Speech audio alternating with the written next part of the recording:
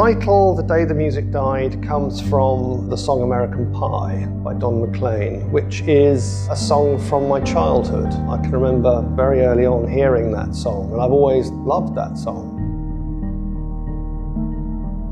And then I hear that it's been used as one of the tracks that was played for sleep deprivation and interrogation purposes in American military prisons, and that changes my relationship with that song, with the lyrics of that song. There's a piece called Orange Screen, which is kind of interrogating the photograph, the image. It's kind of key images I remember about events in the War on Terror, and I try to describe them purely in words, which tell you what you can see.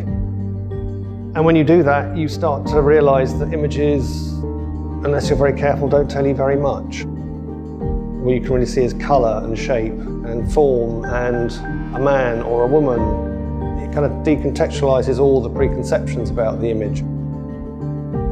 I'm trying to do that with this work overall. I'm trying to look at processes, narratives, complexities we don't necessarily see on our screens. Behind all this work, behind all these redactions, behind the documents, behind the facades I photograph, there are bodies in pain. What I'm trying to do is to draw it closer to other people so they can see how their everyday lives have been touched by this, like the music they listen to.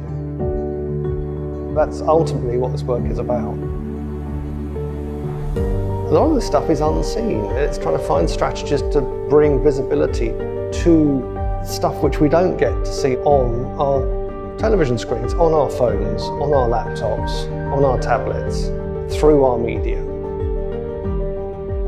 Terror is about the imagination. It's about change, making us shape our behaviour, change our behaviour, and that's what we're seeing through legal and ethical changes, what I feel in relation to American Pie.